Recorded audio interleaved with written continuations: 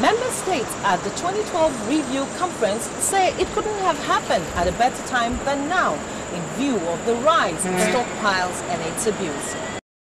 For participating states at the second Global Review Conference on the Program of Action, the uncontrolled spread in the illicit market of small arms and light weapons continues to have devastating consequences and a serious threat to security, peace, reconciliation, and meaningful development across the globe.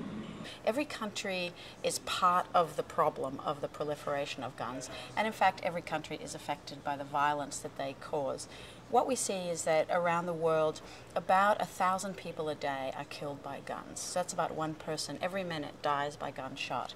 And most of those are homicides, that is a person being shot by another person, but there are also very large numbers of suicide by gunshot and also accidental deaths.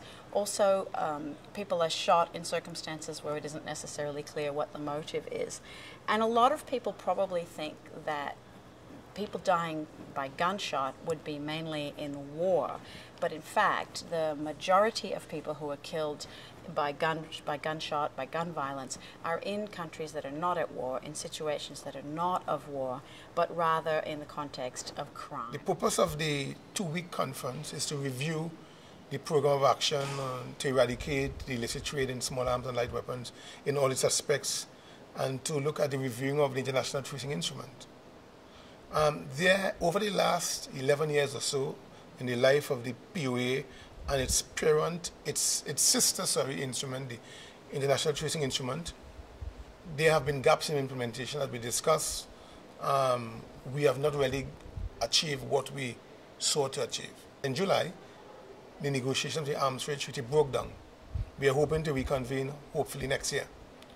In the absence of a legally binding instrument to deal with the issue of the illegal trade in weapons, small arms and light weapons, we have the POA. For CARICOM, we are hopeful that the POA would not, the new POA, which is going to be revised, would not be business as usual. It would include clearer and precise mechanisms for reporting, greater focus on capacity building and transfer of technology. We'd also like to see ammunition included as a compulsory aspect of the POA, simply because there is a direct correlation between the illicit trade in small arms and light weapons and the illicit trade in ammunition. United Nations Secretary General Ban Ki-moon, in his message to the conference, commended the progress made so far with corresponding legislation by some member nations, but says there is room for more. The conference draws attention to these burning issues, and with Nigeria's Ambassador Joy Ogu as the newly elected chair, the battle must be won. She says members must agree on a shared vision about achievements so far and what must be done to enhance progress on the program of action and international tracing instruments. Nigerian delegates to the conference are also adding their voice of wisdom to the discourse. Look at the terrorist activities that are going on in some places, the challenges of Boko Haram.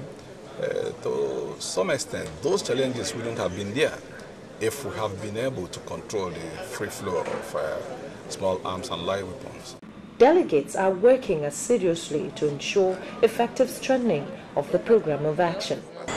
From the United Nations headquarters in New York, I'm Joy Isiago, NTA.